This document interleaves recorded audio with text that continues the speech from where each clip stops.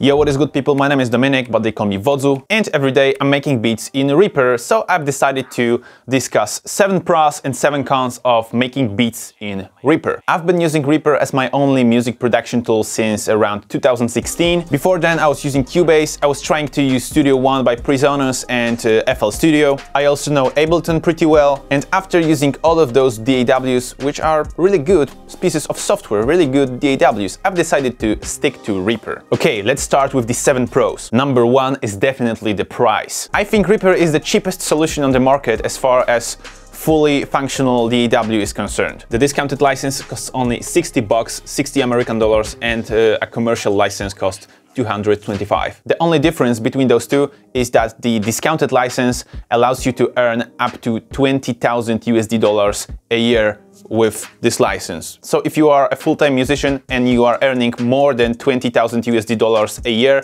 from your music, then the commercial license is for you. And a really nice thing from the creators of Reaper is that until the end of March 2021, there is a temporary license where you don't have to buy any license unless you are working from home. The only thing you have to do is to wear a mask. That's what they are saying on the website, at least. Number 2 is the themes and customization. You can rearrange the DAW in the way you want, and you can change the whole look of Reaper by just one click. This is the default look of Reaper. It doesn't look really convincing. That's why I'm using another theme, which is called iLogic. That way my Reaper looks a little bit more like Logic. It's mostly blue and gray, and it looks fantastic for me. There are a bunch of other themes like Pro Tools. There are, of course, lots of themes. By default, the transport bar is at the bottom, but in iLogic you get a configuration file which lets you put this bar here at the top. It also pulls out some cool features. Third thing, Reaper has a great drag and drop kind of workflow. Not only in terms of sounds and samples, but also sending sound to another track, to another plugin, anything. For example, here I have a basic compressor which is built in into Reaper on my bass bus, and I want to make a sidechain. What I have to do is I just drag and drop the kick onto the plugin itself, and bang, it works.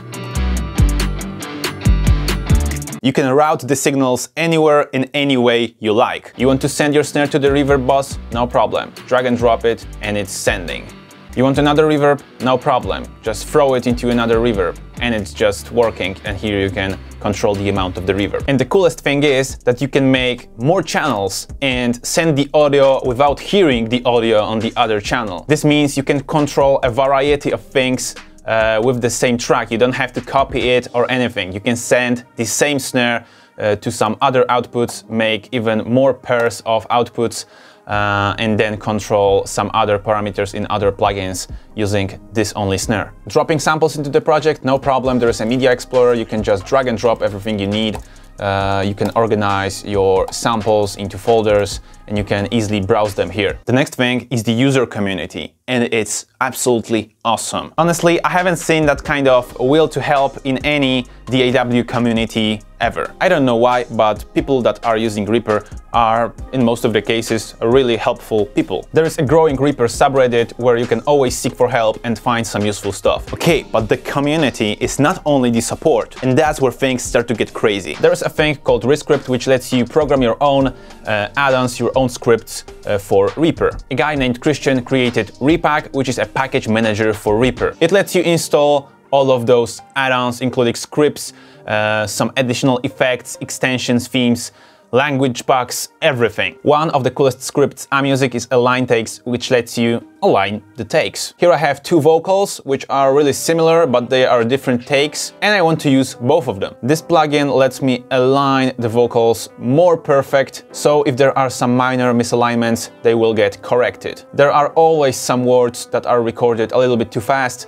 a little bit too slow, so this helps a lot. The next thing is that Reaper has no track types. There is no MIDI track, there is no audio track, there is no video track or aux track, there is just a track. And you may be thinking, that is stupid. I was a little bit confused at the very beginning too, but now I don't have to bother myself what is what. I just make a track and I can put everything on it. For example, I can put an audio here and I can insert a MIDI item here. So I can just write something in here. So by default, this track can process audio and can play MIDI, and those items can be on the same track. What else? There is no such thing like a group track. Every track can be a group track. You can group tracks in any way you like.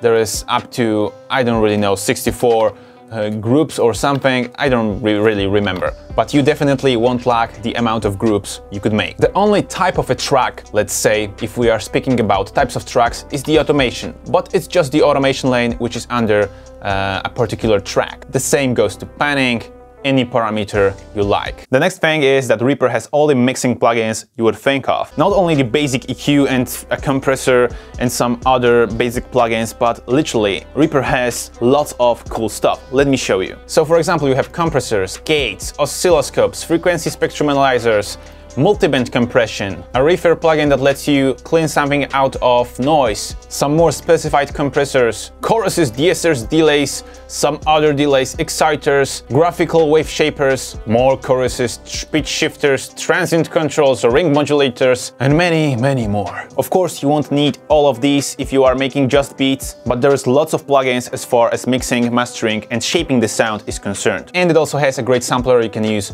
for your drum samples, etc. The last thing from the pros is the MIDI editor. Some people claim it's not the best, but I don't really think it's really bad. For me, it's actually pretty good. Not as good as in FL Studio, for example, but completely usable, and it's got a great workflow. Okay, so here I created the new MIDI item. Here I can change the note resolution, so I can select between quarter notes, eighth notes, 16th notes, etc. I can select between straight notes, triplets, dotted notes, swing, so I can make a swing like boom bap type of beat using the swing algorithm. Of course, there is quantize, which lets you quantize the notes to any value you like. There's also humanize, which lets you humanize the notes so they are a little bit off the grid depending on your settings, and it sounds just a little bit more natural. The next great feature is the key snap, which lets you snap your notes to any scale you select. Here are some basic scales, but you can load some more scales.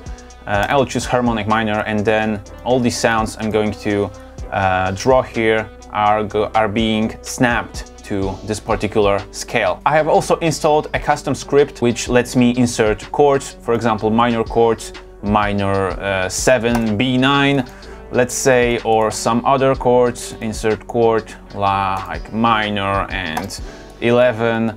You know, if you don't know any music theory, it helps a lot. You can discover some cool chords and maybe learn some music theory out of those chords that are included in this script. If you'd like to get this script, please go here. Here is a video where I explained how to install more chords. After all, the MIDI editor is pretty easy to use. It has lots of features.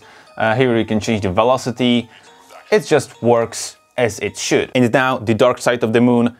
Cons of making beats in Reaper. Reaper has no VST instruments besides the one resynth which is included, but it's really simple and you will definitely want something more. For the beginners, I always recommend getting some cheap plugins for Air music technology, for example Expand 2, Hybrid, Mini Grand for pianos. They are often discounted a lot, especially on this website pluginbaltic.com, and in my opinion they are a great start for a beginner beatmaker. The second thing is that Reaper is not a usual DAW for making beats. Even though I think it's a great option, there is no like a huge knowledge base about making beats in Reaper. That's why I'm making my videos. You can check out my tutorials for making beats in Reaper somewhere above me right now. The third thing is that the default theme doesn't look really convincing, at least for me. Please do not take this personally. I don't mean it's absolutely bad. I just personally don't find it really responsive.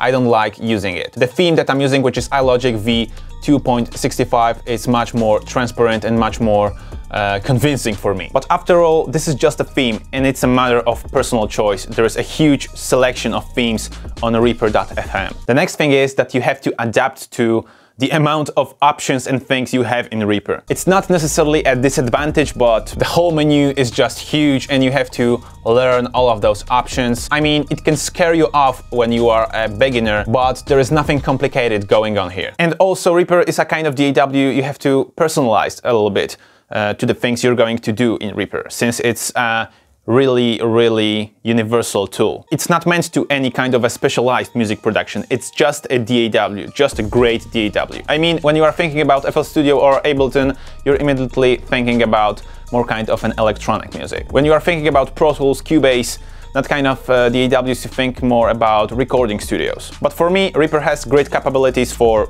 both fields. The next thing is that the default plugins don't really look appealing. I mean, all of those look really old school, a little bit like Windows 98 or something. All of those plugins are really great sounding plugins, compressors, equalizers. But the way the plugins look is sometimes important for some people, so that can be an issue. And the last thing I want to mention is the pan in the MIDI editor, like in FL Studio, which is not present in Reaper. You can modify the velocity here, but there is no possibility of panning a single note in Reaper in the MIDI editor. You can do it using automation, like on an automation curve, but it's just a little different than using the MIDI editor. It's not a big deal, but I just like this feature in FL Studio, especially when writing hi-hat rolls that go from the right to left and that kind of things. That's all. I hope you liked this video. If you'd like to hear more about Reaper and music production in general, some techniques, please feel free to subscribe the channel and hit the like button under this video. If you want to help me grow this channel, you can share this video.